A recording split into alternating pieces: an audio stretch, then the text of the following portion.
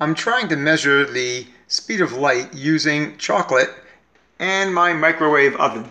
I've taken out the tray so that it can't rotate around, turn the glass upside down. And the microwaves form standing wave patterns inside the oven, and it's supposed to be from an antinode to an antinode, but this distance is longer than what I expected. And if I look under this chocolate, I have another hotspot. So I am going to try to do this again with another tray. Okay, here we go.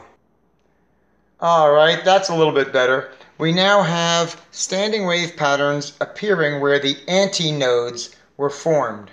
So we're going to try to measure a wavelength out of this. So we're going to imagine that we have a standing wave pattern like this, and here's an antinode, an antinode, an antinode. That's where all the heat is being generated. And the wavelength then is going to be double the distance between each hotspot. How do we get this? So let's say I go from 60 centimeters at this hotspot, the next hotspot down to here, about 45 centimeters. I get a wavelength of 15 centimeters.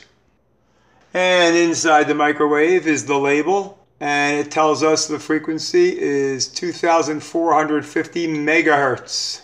All right, do you think you could find the speed of light? Yeah, only one problem. This pattern is not very good. Maybe you can try this at home. I think this microwave oven is scattering the waves.